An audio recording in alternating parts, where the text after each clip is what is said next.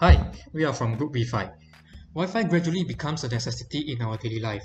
Wi-Fi has played a significant role in keeping us connected at home and in public, no matter how far the distance is. We have come to expect a standard degree of connectivity whenever we go and rely on Wi-Fi for our education, jobs, entertainment, and a lot of things in our life. So today, we would like to share the topic Evolution of Wi-Fi with you.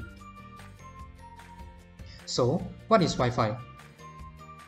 Wireless fidelity, often known as Wi-Fi, is a technology of getting broadband internet to a device using wireless transmitter and radio signal.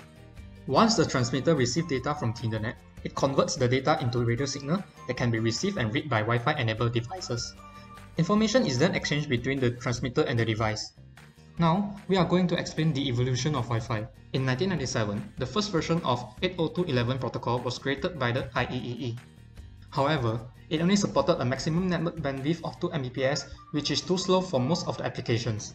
In 1999, 802.11b was released by IEEE. It worked in 2.4 GHz frequency and supported bandwidth up to 11 Mbps. It was commercially cheap at that time, but it has the slowest maximum speed in the standard. Another major drawback was 802.11b devices can have interference from microwave ovens, cordless phones, and other appliances using the same 2.4 GHz range. At the same year, 802.11a was also released.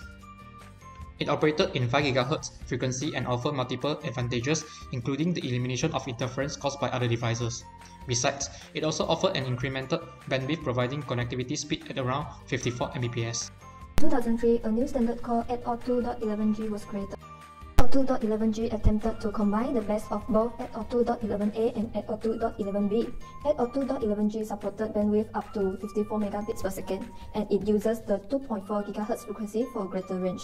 The only drawback it faced was that it went back in the 2.4 GHz spectrum, again giving rise to concerns on interferences. In 2009, it was the new era where smartphones were introduced and it started to push the need for a faster and more efficient wireless internet. Therefore, 802.11n were released. Using multiple input, multiple output technology, this standard offered a fantastic speed of 300 megabits per second. It operated in both 2.4 GHz and 5 GHz spectrums and allowed users to enjoy more data transmission power without requiring higher bandwidth. In 2014, 802.11ac was introduced. It utilized dual-band wireless technology, supporting simultaneous connections on both 2.4 GHz and 5 GHz Wi-Fi bands. 802.11ac offered bandwidth rated up to 1300 megabits per second on 5 GHz band, plus up to 415 megabits per second on 2.4 GHz band. The latest and fastest standard is based on 802.11ax, which was published in September 2019, but devices sold today are still mostly based on 802.11ac standard. The biggest improvement of 802.11ax is its ability to accommodate multiple client devices simultaneously. This is done using orthogonal frequency division multiple access, or FDMA digital modulation technology. FDMA chops up each Wi-Fi channel into hundreds of smaller sub-channels, each with a slightly different frequency. The signals are then turned orthogonally so that they can be stacked on top of each other and demultiplex. With FDMA, a single channel can accommodate as many as 30 clients.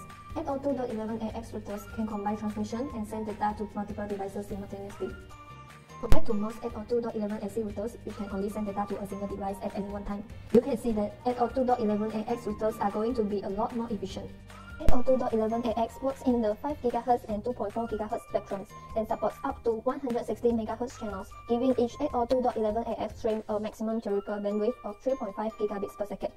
802.11ax routers that support up to 4 streams could therefore provide a maximum theoretical bandwidth of up to 14 gigabits per second. 802.11ax improves the coordination of transmitting data between the router and several devices wirelessly connected to it.